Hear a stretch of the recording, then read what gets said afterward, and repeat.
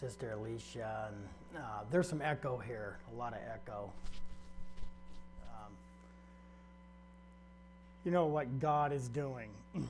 And, my son, my youngest son, Bill, Jason's his name, and,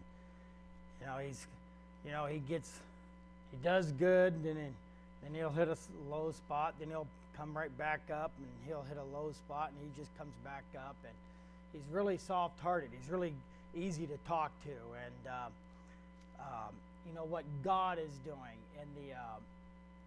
in the homes, Well, here the other day, I went up to the post office, and he wrote me a letter.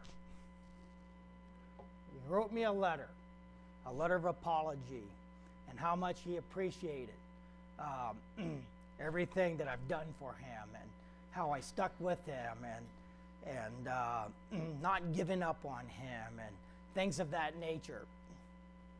It's really heart-touching. It's really heart-touching. Because I'm telling you, before it's over with, before Jesus comes back, we're going to see a lot of family members in this church. And I'm not giving up on my children. And I was sitting in the back listening to you guys talk about your children. And you know what? They're coming in, Sister Pat. They're coming in, Dave. There's family members you have. They're coming in. Just keep the faith. Just stay the course. I always say that to people. Stay the course. No matter what it looks like, no matter how hard it may seem, no matter how hard, it might be just that gut-wrenching experience, but stay the course. I'm telling you, Jesus is coming. He's coming, and we need to be ready. And our testimony goes before our family members. When they see you walk the walk, they see you talk the talk, they're coming in. And that's just part of my little sermon tonight.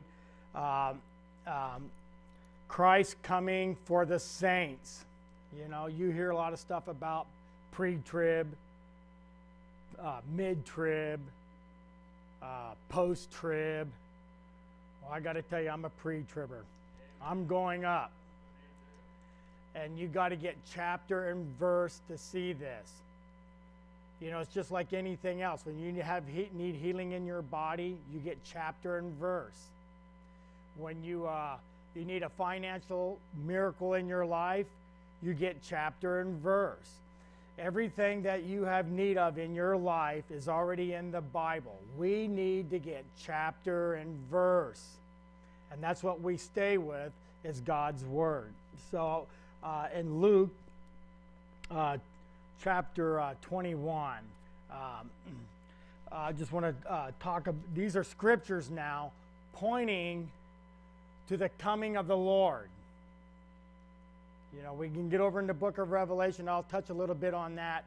But these scriptures out of Matthew, Mark, Luke, and John, the epistles, they're all pointing towards the return of the Lord. And it says, watch therefore and pray always. And that's what we're supposed to do, that you may be accounted worthy to escape all these things that shall come to pass, and to stand before the Son of Man. Prayer. He's telling you, what's he talking about? Escape. Those times in the tribulation period. He's warning us. This is Jesus' words. Hey, be praying always. Stay in the Word. Keep your eyes on me. So that you'll be worthy to escape those things that are coming upon the earth. I really believe this. As long as the church is here, yes, we're going to see some things in the earth, but we're not going through the tribulation period. No way. No way, no way, no way. He's coming. Jesus is coming. And our job is to keep praying, to keep your eyes on Him, to seek Him, and to stay with Him. As many times as our family members might pull on us, friends on the job, people at work or whatever, you keep your eyes on what God's Word says. In John chapter 14, this it says, "Let not your heart be troubled. You believe in God, believe also in me." And verse 2 is, "In my Father's house are many mansions. If it were not so, I would have told you.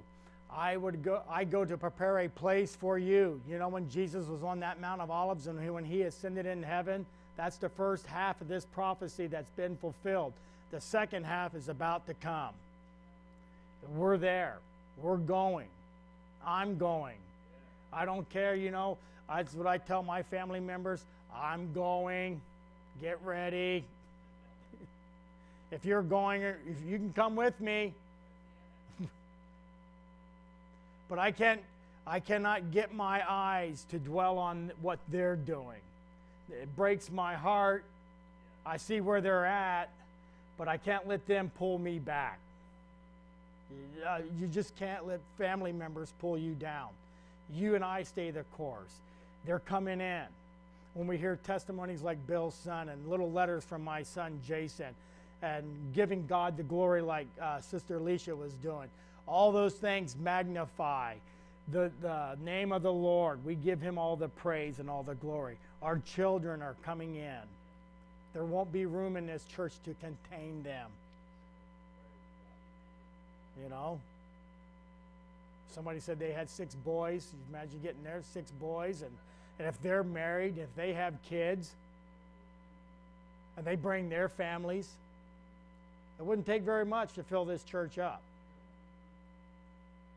We'll be stacked up, standing in the back. People lined up against the wall here. That'll be all right. I'm looking forward to those things. I mean, it's going to be a great day. And I've said this before. We won't just float into church at 10:30 and float out at 12 o'clock. I remember going to church in the 60s with my mom and dad when we lived in Baltimore. The kids would go to sleep underneath, us kids would lay down and go to sleep underneath the benches. They were still having church. They were still screaming. They were still stomping their feet, clapping their hands, and praising and worshiping God. Good things are coming. Christ is coming for the saints. And you and I are going to be there. And our family members are going to be there. And we're going up. I just can't wait for that day. I just can't wait for that day. I told you this testimony before. The Lord showed me when I was 20 years old the rapture of the church. He showed me coming through the clouds. I was at work. I'll just cut it real short here, real quick. But I was at work. The clouds split open. Jesus ascended out of the clouds. He hovered above the earth. He didn't come down to the earth, but he hovered over the earth. And when he stood up off his thrones and he held out his arms, the saints of God went up. And we went up like little missiles shooting off the earth. Well, about a year ago, I was watching this man on TV, and he was telling his testimony about a vision that he had. And he had the same vision I had when I was 20. I mean, the same thing. He described the same thing that I saw, but I saw it 37 years earlier. And he's telling his testimony. I'm thinking, wait a minute. I had the same thing. I even got on the phone and called the guy up. I got his number and I called him. Hey, you know what you just said? I had it 37 years ago. And they were excited. That's just confirmation. Jesus is coming. One of the best things I like about the Word of God is it's just so encouraging. When I start thumbing through, like the book of Revelation, anything that has to do with Bible prophecy, I got to tell you, it really excites me. It stirs my spirit for some reason. And I love sharing it with other people because, it's just infilling. It lifts you up. It's a good word. It's just God's good word to reassure you about what's going to happen. And you and I are not going to be going through a lot of things that a lot of people preach about. It's just not going to happen. I'm not saying that we're going to see some things. We're seeing things now. We're seeing things over in the Mideast. We're seeing things coming against the nation of Israel. We're seeing the ungodly, not just here in America, but all over the world. You know, it happens in Canada, it happens in Mexico, it happens all over. It's just not the good old USA these things are happening in. It's affecting the whole world. In 1 Corinthians 15:51, this is another one I really love. Behold, I show you a mystery. We shall not all sleep, but we shall all be changed. Praise God, we're going to be changed. Can you imagine just walking in one day and kabam, all of a sudden you were in the presence of God? This old clay body that we look out, you know, this is just a house. Let's face it, this is just a house of clay. Your spirit man looks out of these eyes. You see, when you go to the grave, this body goes to the grave, but the real you goes on. You know, it doesn't matter if we go by the way of the grave or by the rapture of the church. You just keep the word of God in your heart. Keep him before you, because you're going either one way or the other. 1 out of 1 dies. Like it or not, 1 out of 1 dies. You know, my dad just passed away here in December. You know, watching him in that hospital bed, he'd raise his arms up. Yeah, I mean to tell you, Bill, the old man would raise his arms up and just worship God. Just worship him and worship him and worship him. He couldn't talk. Sister Pat, he tried telling me things. He just couldn't get it out. But all of a sudden his hands would go up, Brother Dave, and I mean to tell you, I told my sister, he's seeing something. He's seeing something. Even though I couldn't see it, my sister couldn't see it, but I know in my heart, the old boy is seeing something. I mean to tell you, I was excited, not because he died and left this world, but I knew as soon as he left that body of clay that he was standing in the presence of the Lord. I mean, I knew it in my heart. I mean, you just know down in your knowers. You just know it in here. You know that that insurance that we have, that peace. You know, you see people when they cry over their loved ones, you know, and they just keep dragging it on and on and on. You know, I'm sorry, but you're going to have to put that aside. You got to let the Lord have it. But I know my dad went on. I know my mother went on. And my mother didn't live for the Lord. For years. For years she wouldn't go to church. Not at all. But there in the end, there was a heart of repentance. And I mean to tell you, when she went on, I mean, this peace just flooded that hospital room. Even my daughter that was standing there, she screamed out, "Grandma has leaped into the arms of the Lord."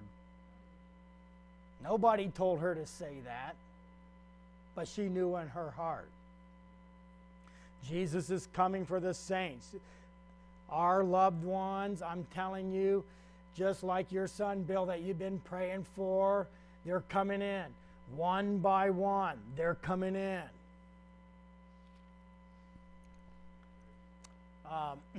Behold, I'll show you a mystery. In verse 52 there,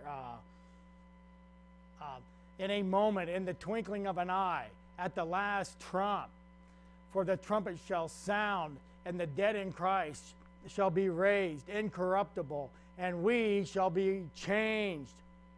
Can you imagine? Remember when you was 20 years old, Joe? How about 18? Remember when you was 18? You know, you thought you had the world by the hand. You thought you could do anything. Boy, I can't wait until I look like I was 18. Melena, my wife, she pulls out pictures of me and she says, man, that was you when you were 17, 18 years old. Yeah, that's me, baby.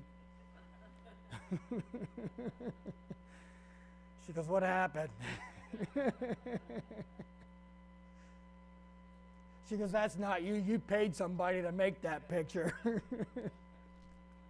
I said, no, that's really me.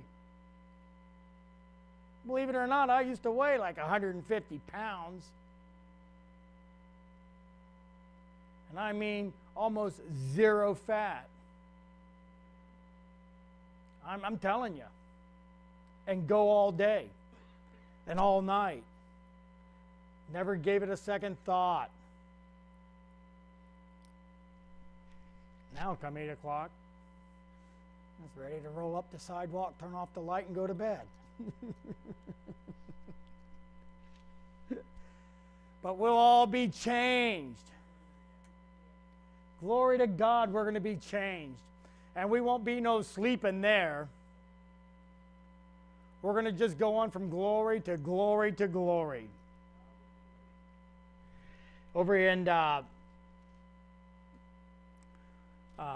let's go over to Ephesians 5:25.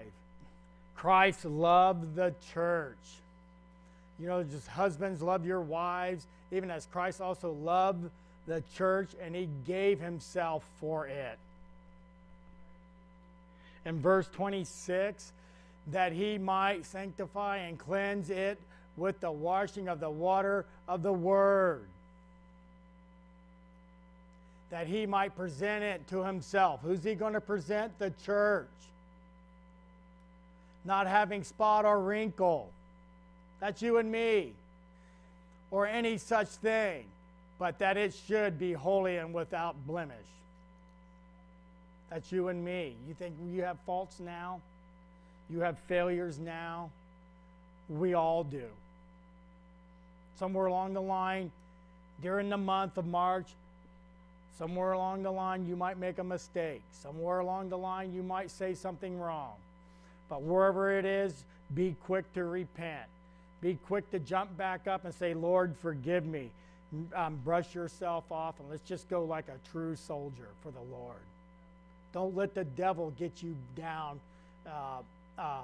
what you might say or what you might have done. Don't let him pull you back. You know, we go to work. There's people at our jobs, you know, they say things.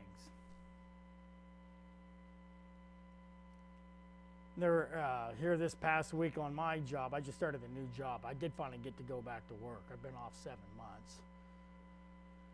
It really breaks, well, yeah, but it really breaks my heart I had to go back. Melena's glad.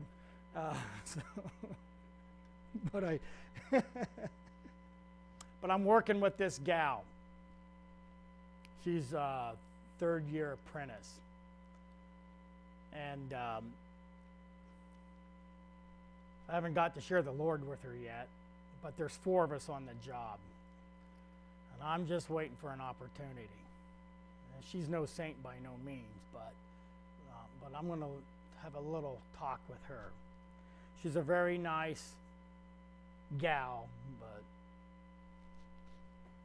her language defiles. She's not, oh, okay. But, but here the other day, you know, we split up into crews. You know, nobody's allowed to work by themselves, and it's kind of a safety thing. You know, there's always a group of 2, and a group of 2. You know, and you got skill saws, you have saws running, you have all kinds of power tools around you, and so we had our own. Her and I, we had our own saws, we had our own drills, things of that nature, and I'm not the foreman on this job, I'm just a carpenter on this job. And so one of the other guys came over and took our saw. and took it over, and he was using it for himself. And the foreman, she went to get the saw back, and she's just standing there, and she wasn't going to say anything. And the foreman came by and made a comment to her, "Why are you just standing around?" She said, "Well, I come to get the saw." He goes, "Well, that's a real big pet peeve of mine." And I heard it. And I'm thinking, wait a minute, these guys come over and take our things. Where's their saws? Where's their drills? There's plenty of them. There's no shortage of them. Where are theirs? And it took, I mean to tell you, it took everything within me not to say something to that man. I wanted to say something so bad.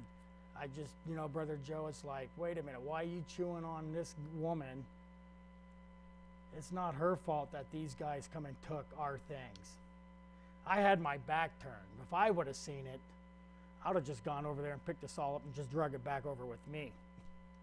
I wouldn't have asked. I just would have picked it up and say, "Sorry, boys, get your own things." There's 4 or 5 of them right there in the Connex. There's 300-400 feet of extension cords in the Connex. There's generators. There's drills. Everything that you need to supply your need with is in that Connex.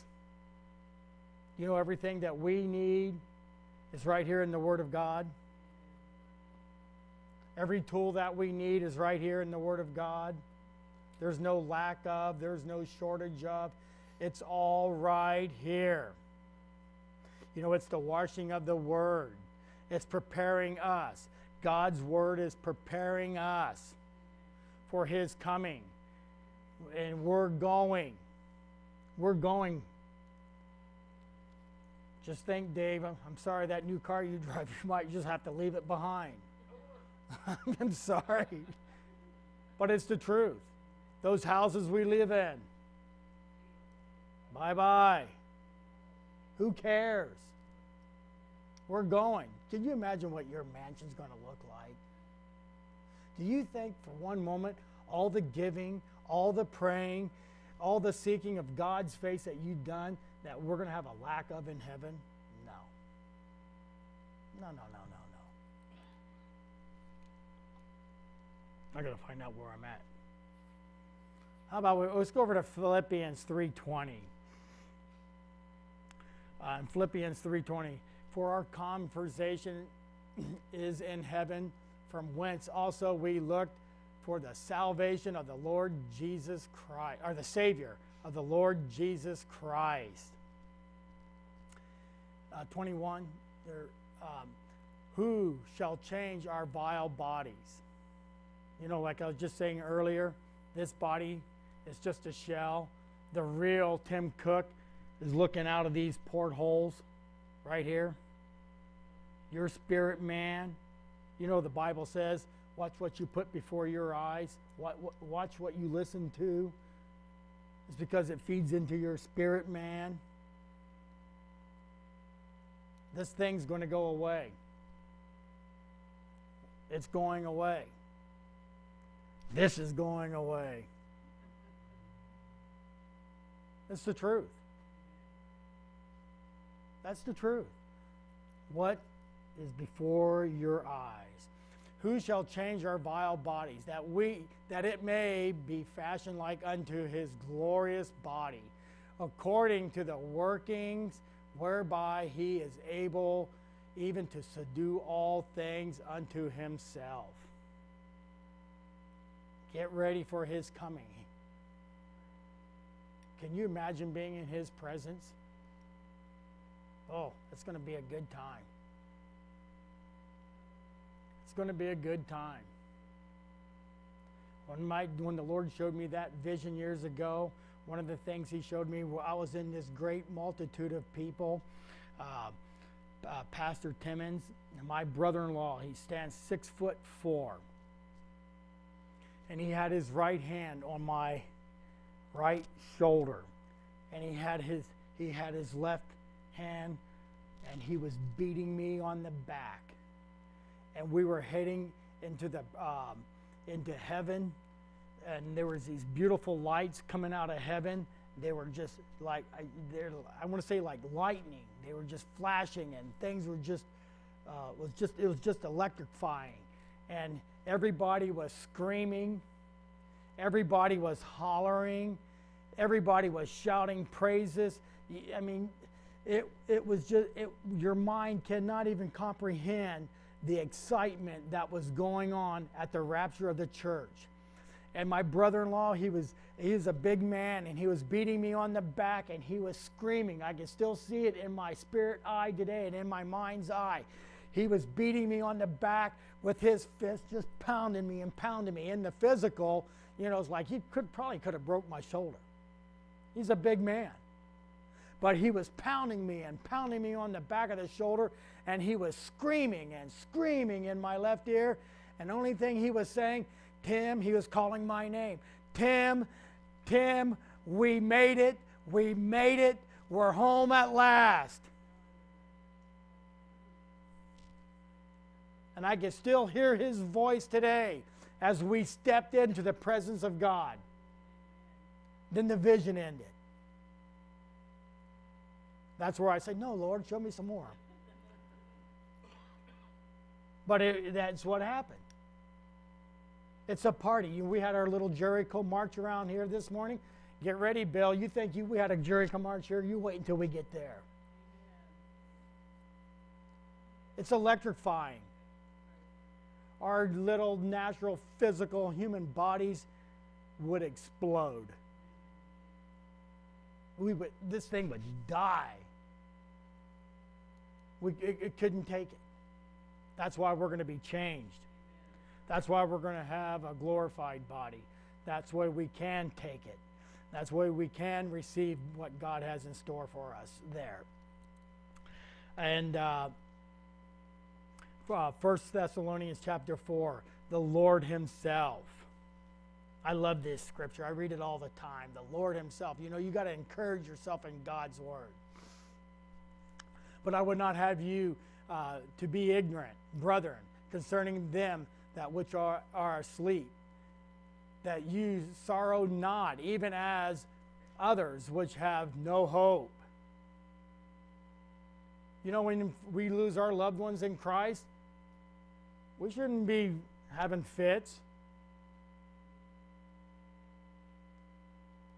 I know people, we talk about the suicide things. I personally myself, I don't believe all suicides go to hell. I just don't buy into that, because the mind gets sick just like the body. And some people do things, they just do it, and they're not there. And I believe God covers them with his precious blood. But then there's the other person. I went to a funeral years ago. A kid had killed himself. And there was such a darkness. There was such a gloom there. Joe, I mean, it was just eerie. It was sickening. I mean, it just made you sick. Not just me that's seen it, but I know other people felt it as well. I mean, I just know. I'm thinking, boy, this kid didn't make it. This boy did not make heaven his home. My brother has a stepson, or did have a stepson. He killed himself over his girlfriend. And 2 weeks before, he killed himself over his girlfriend. I dreamed a dream. I saw a man fall into a pit of hell. And he fell backwards. And when he fell backwards, he fell on a hot grill, like a barbecue grill. And the flesh, the calves of his legs were hanging off him. The flesh on the back of his legs were just hanging off of him. And when he fell, he fell into hell. And he was screaming and yelling and screaming and yelling. And I told my brother, I said, you know, I dreamed this dream. I saw a man. He fell into hell. He fell on a hot grill, and he had this blood-curdling scream, and he was screaming and yelling, and just his heart cried. His heart cried out for mercy, but there was no mercy. And 2 weeks later, my brother's stepson killed himself. And when my brother got on the phone, I was up in Gold Bar, Washington. My brother called me and told me that Christopher had killed himself, and it was just this gut-wrenching feeling. It's just a gut-wrenching feeling. It just broke my heart to hear those words, and I knew what I dreamed 2 weeks before had come to pass. I knew it. You know, God shows you things. He'll always show you things if you have an ear to hear and an eye to see, if you just listen. But for the body of Christ, those who die in Christ have a whole different future. Thank God. Thank God, Bill, you didn't give up on your son. Thank God I'm not giving up on my boys. Thank God you did not give up on your son.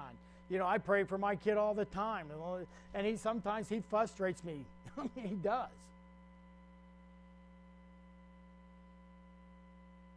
But I'm not going to give up on him. There is no devil in hell that's going to have him. And I don't care what it looks like from the natural eye. I just have to keep going back to what the Word says. Christ is coming for the church. And these scriptures that I'm showing you point all to his coming for the church. Us, you and me. How about 2 Thessalonians 2:1? In 2 Thessalonians 2:1, now we beseech you, brethren, by the coming of our Lord Jesus Christ, and by the gathering together unto him. You know, when Paul wrote that, and that little word up there says, now we beseech you. How about we beg you? Paul's saying, I'm begging you. I'm begging you to listen up. Listen to what I have to say. I'm trying to point you into the right direction about the coming of our Lord. I'm begging you. Listen. Beseech also means listen to me. The apostle saying, listen to me, church. I'm trying to point out something to you. I'm trying to show you something here. Now we beseech you, brethren, by the coming of our Lord. He's warning us. Keep your eyes upon him. I plan to keep my eyes upon him, no matter what it looks like. No matter what it looks like in your home life. No matter what it looks like on the job. No matter what it looks like in the natural. Keep your eyes upon him. Keep your eyes upon him always. You know, I see people do things to my dad. When I was just a kid, they would say things about my dad. And it used to really bother me. And I'd say, and my dad was a strong man. I said, Dad, why don't you go do something about that? This is why. He would never retaliate. His words were this, Sister Sharon. You know, Tim, I'll just go pray for them, that God will save their soul from a devil's hell. And he would. He would never retaliate. He would never say anything. I'm not saying it didn't aggravate him. I'm not saying some of those things they said hurt him, but he would always go pray for them. And in the physical, in the naturals, me like, and you know, that'd have been me. When I was 20 years old, I would have gave him a little slap on the cheek. You know? But he didn't see it that way. He just didn't see it that way. He just walked with love. This kid named Andy, when he come to my dad, he was AWOL from the Army, and he would, he was AWOL. This was back in like '68 in the Vietnam era, and he was staying at our house. And my dad knew he was AWOL, but my dad would never turn him in. Would never, like, got a bed right there to sleep in. And Andy smoked cigarettes. And believe me, my dad didn't smoke. But I remember Andy would come to my dad and he said, "Doug, can I borrow a quarter? I need to go buy a pack of cigarettes." Remember when you could buy a pack of cigarettes for 25 cents? I do, because I used to go get them for my cousins. They give me 25 cents, run up to the store, and you get me this pack, this brand. Okay, I go up there and get their cigarettes. I just, here you go. And I come back and give them to him. But he asked my dad for 25 cents, and my dad, as much as he did not like smoking, he would reach in his pocket and he'd give that boy 25 cents. And he would talk to that kid about the salvation of his soul. He would tell him, "Andy, don't you know Jesus loves you? Andy, don't you know God cares about your life? Andy," my dad treated him just like if Andy was one of his own. Well, finally they come and got Andy. They finally caught up with Andy and they took him back to the Army and they put him in the stockade for a while, and about a year later he got out and he was in Florida and he was on a duck hunting trip. And he tripped and fell on his shotgun and killed himself. And when my dad heard that, it broke his heart. How many times my dad would witness to this boy? Did he have an ear to hear? Did he listen to what the Spirit of God was saying? A year later, he was gone. The salvation of a soul. My dad looked past the cigarette smoking. He looked at this kid's soul. The salvation of a soul for the kingdom of God. People would probably, "What? I wouldn't give you some money to buy cigarettes." But my dad took that and used it as a witnessing tool for that young man. And hopefully, maybe in that moment when all that accident happened, hopefully he had an ear to hear and a heart of repentance.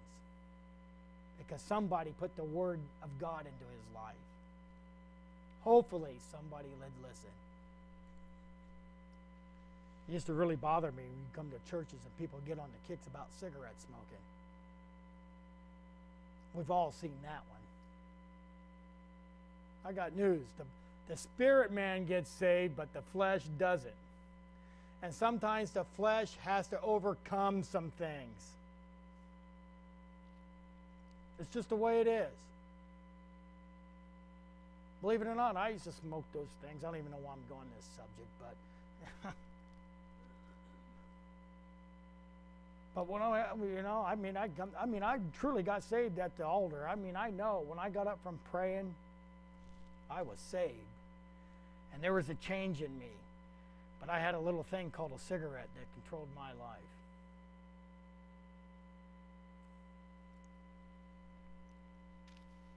And I'll be honest with you, I loved smoking those things. I loved it.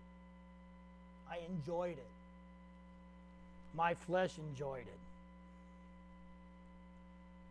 But it just took me a while to get rid of it.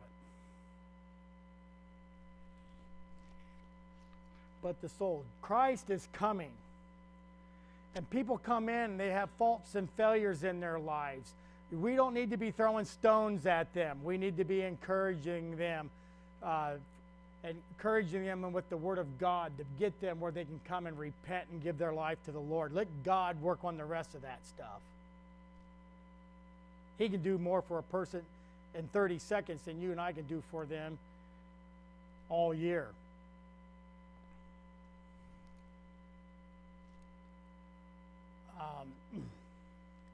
Kind of lost my spot there. Oh, let's go over to Colossians 3:4. I got 2 more scriptures here. And then I want to read 10 predictions. I have 10 predictions I want to read, just to read them for you.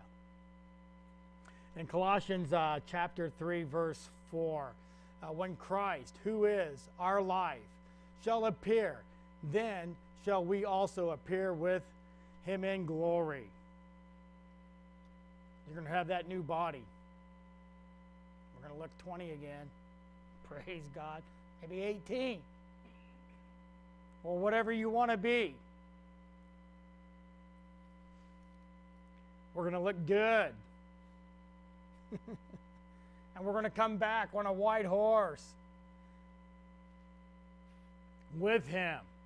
And we're going to rule and reign with him throughout all glory, from glory to glory to glory. I can't wait. We're going to rule and reign with him. In James chapter 5, be patient. Therefore, brethren, unto the coming of the Lord, behold, the husbandman waiteth for the precious fruit of the earth. The farmers wait. You know, we like that instant stuff. But we're waiting, and he's coming for the precious fruit of the earth, and has long patience for it until he receives the earthly and latter rain, or the early and the latter rain. He's coming, and I can't wait. Now I didn't give this. This is going to be on the screen, but I'll finish up with this. 10 predictions. This is out of Revelation. It's chapter 3, 9 through 12. And this is what's in those 3 verses. And I just kind of broke it down. And you can take, if you want to look it up, go ahead. But four of these have been fulfilled. 6 of them have not been fulfilled, but they are a future event for the body of Christ. This is for us. Jesus said, I will expose all liars. That's number 1. Number 2, I will humble them before you. Humble who? Your enemies. I will confirm my love of you to them. You know, when the world's working against you, coming against the body of Christ, God's going to confirm all things for you and I. He's going to make it right. I will keep you from persecution. Now this is where Jesus is talking to the churches in the first 4 chapters of the book of Revelation. I'm going to keep you from the persecution that is coming upon the earth. We might start seeing some things, but I don't believe we're going to be in those things. I've always thought this. The biggest revival that will hit the world is going to be after the church is gone, the rapture. They're going to be tearing those doors off to get in here. It's going to be the biggest revival the world has ever seen. Jesus says, I come quickly. Number 5, I will make you a pillar in the temple of my God. Can you imagine standing in the presence of God for all eternity? I believe we're going to have jobs to do, but we're going to be in his presence for all eternity. Jesus will say, Jerry, just come up here and sit beside me by my throne. What, 1,000 years? I'll take 2,000. Because time will cease to exist. And he said, Dave, why don't you just come over here with me? Let me have a little talk with you about what I'm going to do for you in your future here in the heavenly host. And he'll lay out a plan. This is what I have in store for you. It's going to be some good things. It's going to be some great things. A pillar.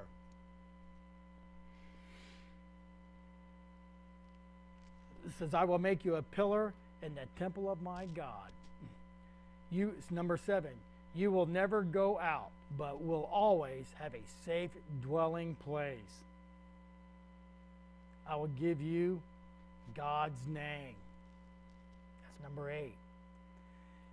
I will give you the name of the New Jerusalem. We're going to have some new names. Yeah, I might know you as Joe in heaven, but God's going to have a new name for Joe. God's going to have a new name for Sister Pat. He might be a secret name.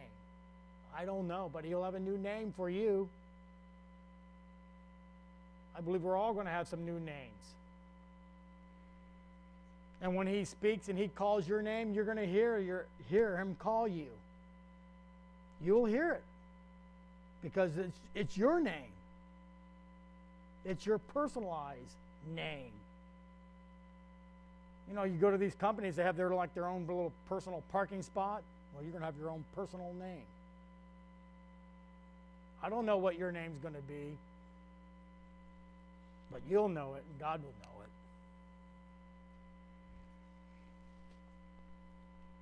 it. And number 10, same thing. I will give you my new name. We're going to have a new name in heaven.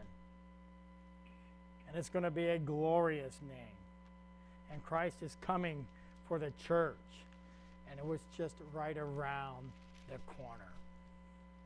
I really believe that. We're really close. We're there, church. We're there. And Bill, don't give up on your family. Number 1's coming in or has already come in. Get ready for 3 or 4. I don't know how many kids you have or who they are. You know, our families, we don't know everybody's family members here, but, they're coming in. I'm looking forward to it. I might have to jump over where Joe and Alicia is, but, it's going to get to the point. It's just going to get to the point. You're going to have to get to church early just to get a seat. And that's going to be a good thing. Amen. Well, I'll just close with that. Look, if you want to stand up, I'll give a little word of prayer. Unless, Pastor, you have anything to do.